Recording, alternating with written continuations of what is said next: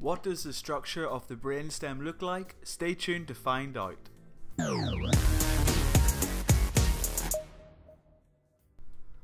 Hello everyone, it's Andrew here for Soton Brain Hub, and in this, our latest video, I'm going to look at the anatomy of the posterior brainstem. I'm going to start by creating a simple representation of the posterior view of the brainstem as a whole, and I'm then going to take some time and go through and label each of the individual features that make up the brainstem.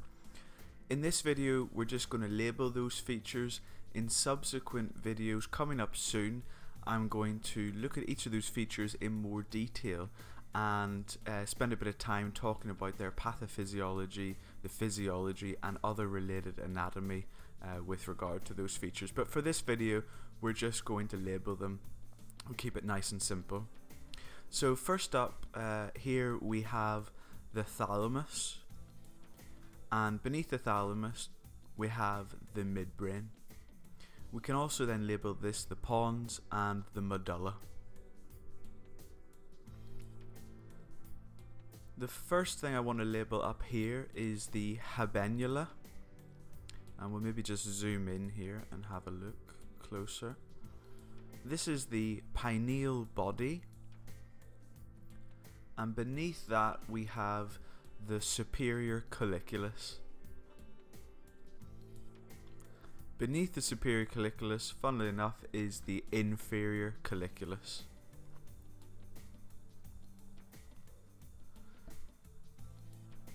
This structure is the trochlear nerve, and if we just come over to the other side here, we can label this. This is the medial geniculate nucleus,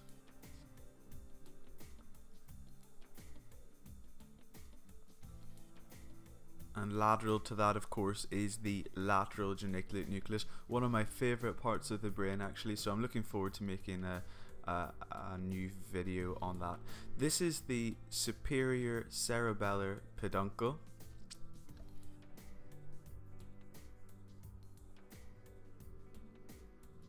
and of course there's the middle cerebellar peduncle. If we come back over to the other side, then we can label this is the medial eminence, and this structure is the facial colliculus. We can see here the stria medullaris, and this is of course the hypoglossal trigone.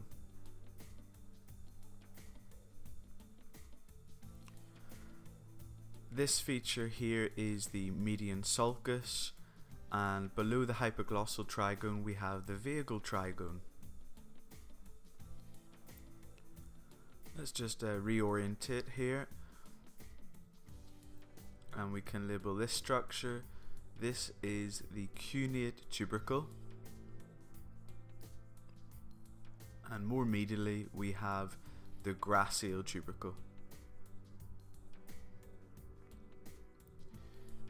We can label this as the obex, and we should go back up here and label the inferior cerebellar peduncle.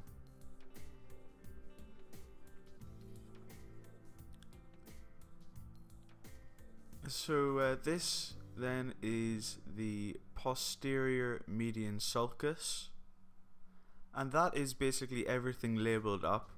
So if we just have a last look at this, you can pause this and have a good look through it. This is just a video looking at all the different structures, labelling them. We're going to go into more detail in the following videos. Each structure will have its own video and we'll go through in some great detail. Leave some comments below and please subscribe to Soton Brain Hub. Thank you.